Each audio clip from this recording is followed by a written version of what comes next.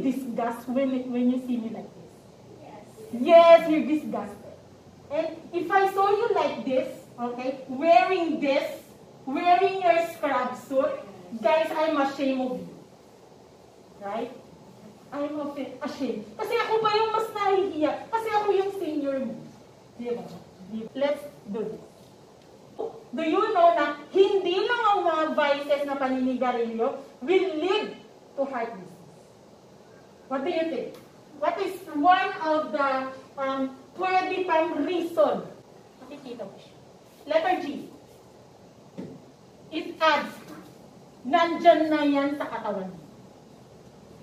Okay. Again, it's letter E. Germ?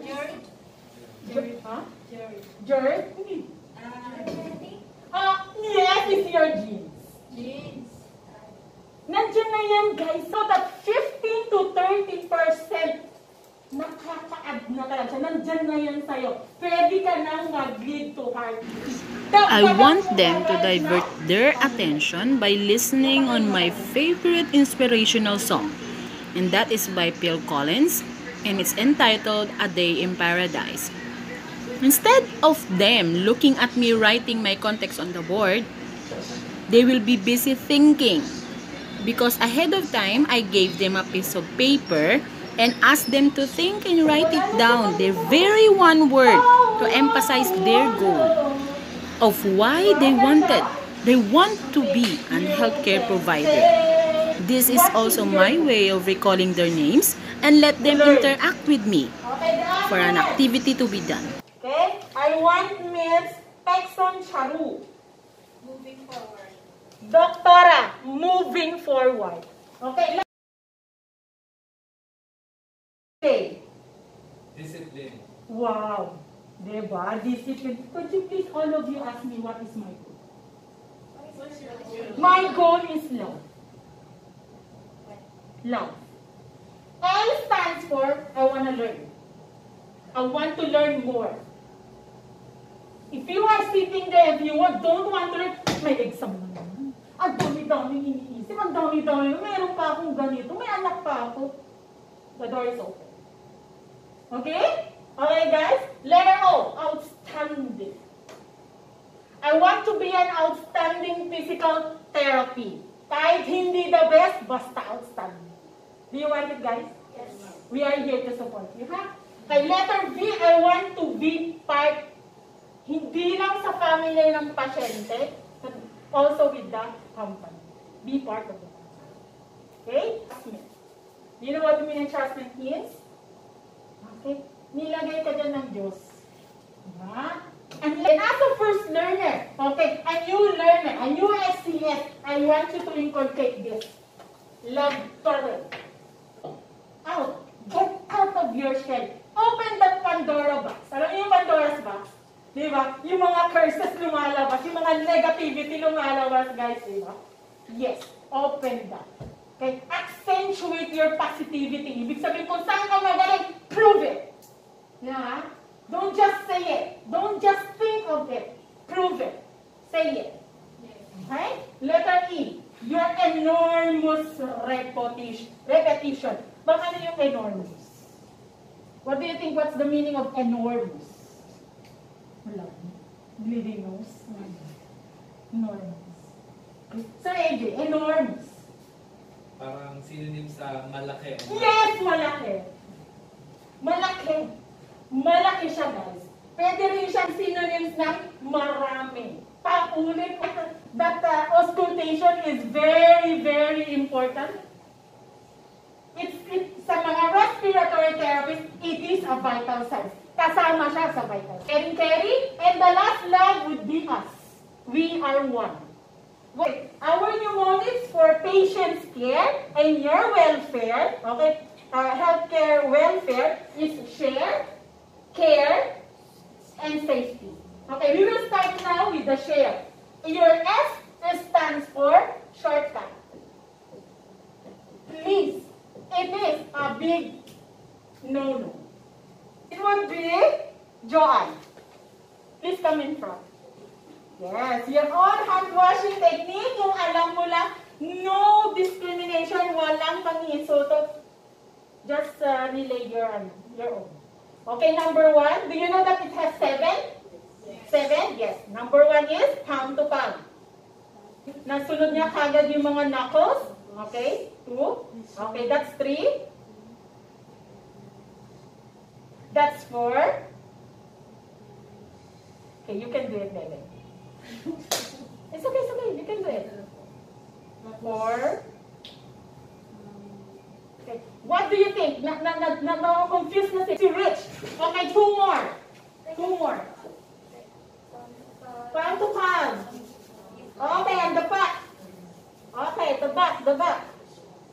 Okay, the knuckles. Okay, some people do like this. It's okay, it's the same. Okay? That's number 3, and this is number 4. Okay? This is number 5. Come on, you can do it. There's 2 more.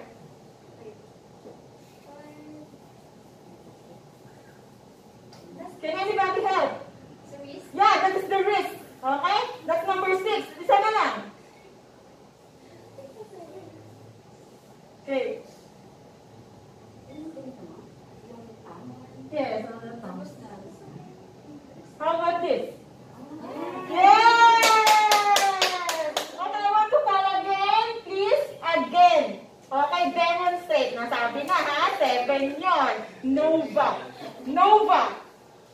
Please come in front. Doctora, she will demonstrate about the hand washing.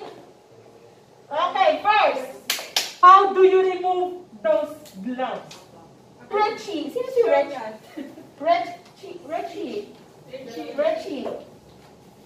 Reggie, please demonstrate on how to remove those filthy gloves. Suot din ako. Avoid shortcut, ha? Tama na yun. Ginawa ng hand washing, avoid that. I will punch you. Oh. Yes, okay. What is, observation. She pinched it. You know what, guys? She pinched it. But do you know that it's better to pinch yung malapit sa wrist than this? Okay, next. Yes, and then, wow, that's good. You crumpled it. Okay? Parang gusto mo lang sumuntok. Okay. Yes, this one. Okay? Ang laki ng importance. But guys, it's better to be like this. Okay? Than this. Okay? Put it this. Okay? And then, you push. Okay? So H stands for know the history. And X is history. Okay? And also, you can link it with please ask for help. Okay? Do you know na kahit kasing payat ni Rich, mabigat yan pag stroke yan. Diba? Do not judge. Kahit mapayat yan, mabigat yan kung stroke ang pasyente. Ask for help. History. Ano mga history, guys? Letter P. Pass. Letter P again. Present. Know that, guys. Please. It is a must. Ha? Okay. Letter A. Ang tawag ko dyan, P. Ito siya. Sana hindi ko makalimutan lahat dahil kahapon lang ng gabi ko ito ginawa, guys. Okay, letter A is your attitude. Kagabi, I'm on duty. I'm duty from 4 to 12. Guys, meron isang healthcare professional that he is yelling to the patient. Do you know why?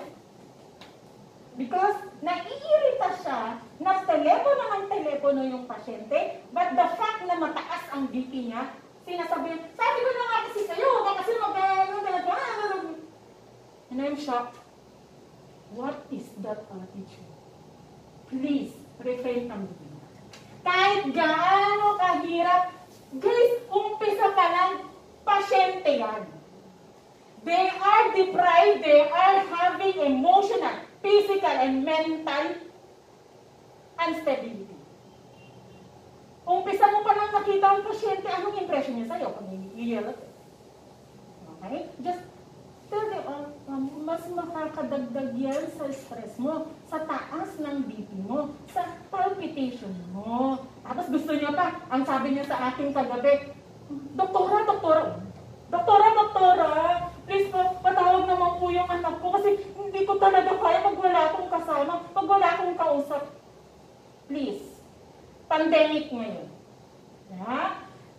The avoidance of a lot of people inside the hospital or your communication with a lot of people is a must also. So, ang sinabi ko sa kanya, you have to do the breathing.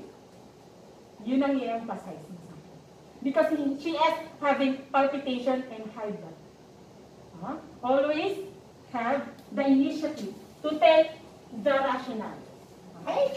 Next, this is the 3 aces, right? And now, I want you to know this alternating current. Alternating current ko yan, power. Diba? Power. Kailangan mo guys ng power. As a HCS o kahit na anong healthcare professional, you need power. And you have to alternate it. Hindi pwedeng bumaba yung power mo. Hindi ko sinasabi yun. Kailangan, yung kunyari, mahina na yung pasyente. Guys, mahina pa rin. O, diba? Dapat alternate. Dapat iba. Huwag lang yung opposite, yung mahina pa. Lalo pa siya. Okay, basta ang idea ko dito is, you have to have the stamina. Mental stamina, physical stamina. Okay? Okay, next. Next, the last A would be, oh my God, I forgot. Attitude, yes, do not be ashamed. Guys, napaka-importante ito sa safety because a lot of patients is saying, okay na to, okay lang ako, kasi nahihiya sa'yo, guys. Diba? Do not be ashamed. Kahit kayo, guys, okay, mga healthcare professional, do not be ashamed na, when you ask me, I did PCR po kaya. Ganun, diba? Okay lang po bang malaman kung nakag-vaccine na po ba kaya? Ay, parang mama, nakawash na po ba kayo ng hands? Baka kasi nakalimutan. Yeah, don't be ashamed. It is your safety and her safety, the patient's safety. Ganda, diba? The 3 aces. Report. Okay, ginawaan ko ulit yan ng mnemonics, guys. Long distance relationship mo. I-report mo, guys. Long distance relationship mo, i-report mo yan. What is the LD? Label. Label the defective material or equipment. It is a must. Label it. Sa aming mga physical therapy, we do label things na defective. We do like this. Label, defective. Ano yung date? Nilalagay yan namin. Do not use. Okay? When you endorse to patient, tapos yung isang physical therapy yung HCS, kailangan may mga ganong experiment. Minsan yung stethoscope sira. Okay? Tawag sa isang HCS, sira yung stethoscope. Ganon? Okay? Okay, letter R stands for what? Oh my God, I forgot. Okay. Shake muna. Shake. What's it? Punta muna tayo guys sa MO. Okay, this is your medication. Guys, please tama dapat ang pag-endorse mo ng medications. Ano kaya pwede mga risk factors, guys? Do you know DVT? Deep vein thrombosis. In-exercise mo yan, guys, pwede mamatay ang pasyente kasi yung embolism. Embolism is a blood clot and it can move to the heart and into the brain. And it will lead to stress. Why example?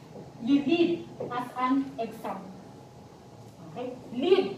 Ibig sabihin, manguna ka sa pagiging example.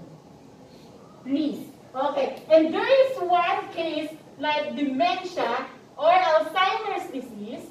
Okay, abbreviation niyan guys is AD. Okay, Alzheimer's disease. Yun nga yung sinabi ko kanina. Error less intervention. manguna ka guys, initiate mo yung isang task para sa pasyente. Wala silang idea, nandito ko? O kaya naman, ano gagawin ko? Mga ganun. So, you initiate.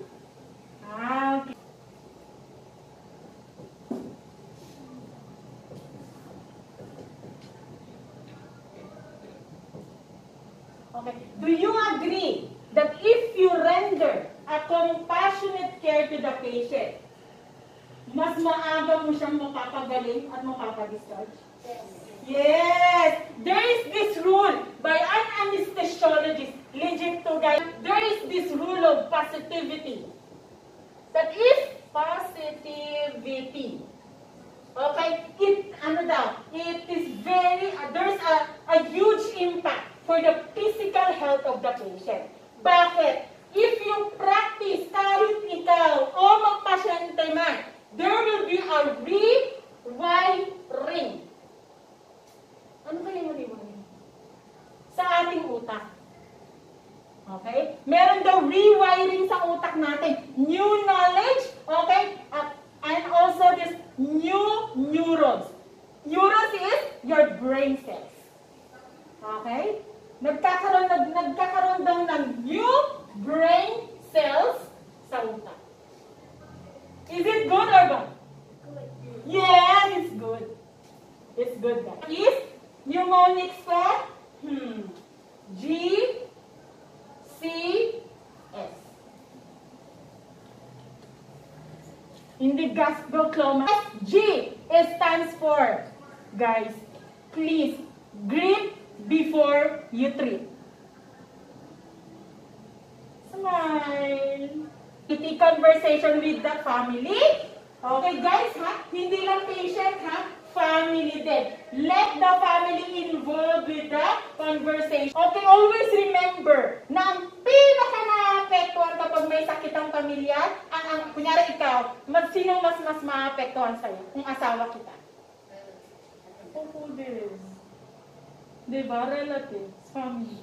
Time to time, inform the patient kung ano ang nangyayari sa patient. Share mo kung ano yung mga options, kung ano yung mga risk factors kailangan i-share mo sa family at sa pasyente to have, okay, parang mga informed consent. Mga ganyan. Informed consent is very important, guys. Dito sasama ang informed consent. Letter A is your assessment. Okay. Abbreviation natin mga PT dyan, AS. Assessment. Okay. You must master your assessment. Do not make duty kung wala kang enough force. You will endanger the species. You will endanger the species. Char. Okay, you will endanger yourself and your patient. Tawa si Mama, I like it. Okay. Do you know this word, burnout? Oh my God, I'm so burnout. Please, watch out for this. Healthcare professional, if you are burnout, do not work. You are low. And, dito na lang sa taas. Woo! You have lack of motivation. Guys, you look tired. And you feel tired. Please do not make a duty. Okay siya, tapos ikaw mukhang ngarag na ngarag. Yes, ano kaya magiging impression? First impression tayo ng pasyente. Hello. Diba? Okay. You have this odd behavior. Guys, ano yung mga behavior na to? You have mood swings. Irritable ka. Sabi ng pasyente, gusto ko, alas 2 na madaling araw, gusto kong kumain. Faida, gusto kong kumain. Mami, ano ba? Alas 2 pa lang na madaling araw. Ano ba ba? Mamaya na lang. No, please. Demented patient doesn't know what are they doing. Even yung araw at gabi. You don't have any idea. It's wavering thoughts. Na ano yung pasyente. Hindi mo siya kagad nakuha. Stamina of this and stamina of this. Wala ka. Kasi you are burnout. AJ, Good ba? Oh, stamina. Okay? Okay, okay? Yes, ah. Do you learn a lot? Yes. Yes, ah. Where's that? Wipe off, wipe in, wipe off. Nasaan siya? Ang isa po, Yes, ah. Body posture. Okay? And I have a mnemonics for that. Pose. Yes, proper body yung idea when you are in sitting position. You have to imagine. Correct if you do it. Guys, knowledge is a bliss, is a happy. You have to be happy if you have this knowledge.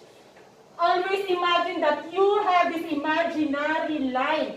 Ganun pa din yung sinabi ko kanina. From ear to shoulder, okay, to hip, and to your hip. Straight. Kung alam mo guys, yung faulty posture talaga, hindi talaga natin may impose yan. Uy, ganito ka, uy, ganito ka. Talaga kahit ako nagkakaroon ng faulty posture, but you have to correct. Make a habit to correct. Proper body mechanics, okay, paano yung pag-lift? Ito yung heavy object. Okay guys, this is the heavy object, and how would you lift it? Okay, react guys ha. Lalapit po sa object, tapos yung... Yes, lalapit sa object and you bend your knees.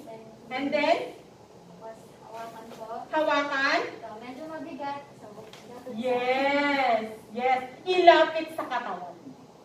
But it's also nice if yung sa baba pa lang, nilapit mo na siya. Okay? Yes, okay, next. Letter O and letter S, it would be, guys, pinag-isa ko na siya, ha? Okay? Your, what is this? See? It's just yesterday night. Organize the surrounding. Remove those clutters. Do you know what clutters means, guys? Kalat. Yung pwedeng magpadulat sa pasyente, yung mga basahan-basahan. Organize the surrounding. Spelling ng surrounding. Surroundings. Okay. Next would energy conservation techniques.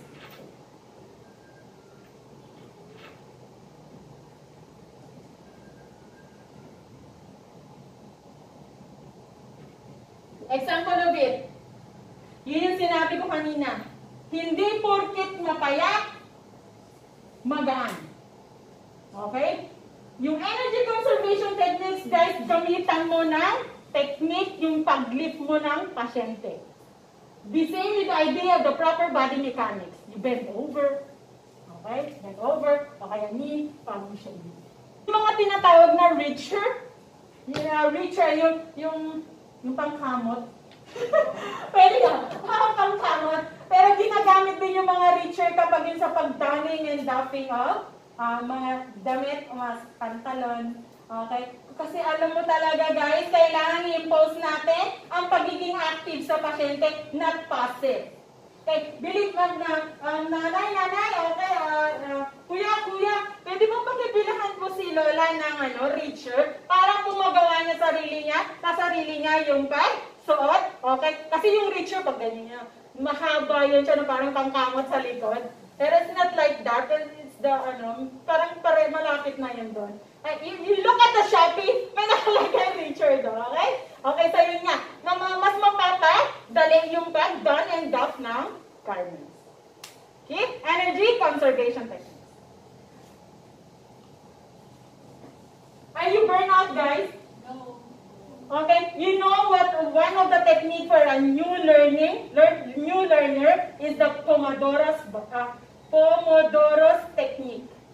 That Pomodoro's technique is this 30 to 45 minutes of learning and then you rest for 15 minutes. That is Pomodoro's technique. During my board exam, I usually do that. And I pass the board exam. Yeah, okay. Do you like to apply it today? You need to rest? Yes. Oh, you need to rest. Okay, it's 1 to 7.